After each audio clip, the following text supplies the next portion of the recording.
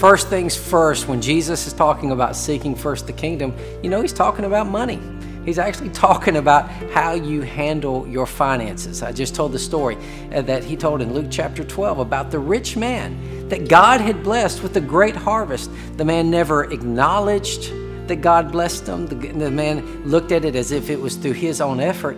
And his soul, he lost his life not thinking about other people. And Jesus follows that up by saying, therefore I say to you, don't take thought for your life. And he starts talking about seeking first the kingdom. Actually, he was saying, so is a person that is not rich towards God. And so how do we apply this to our life?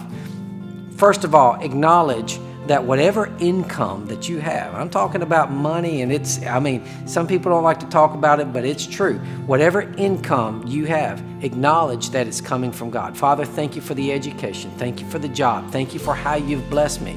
But then you start looking at how you can use that money to be a blessing to other people. You think kingdom-minded first. God told Abraham, I have blessed you and you shall be a blessing. You need to be blessing-minded, not trying to get people to do things for you, but you want to be the person to do something for somebody else. Kingdom-minded, think about that first. That's life in 90.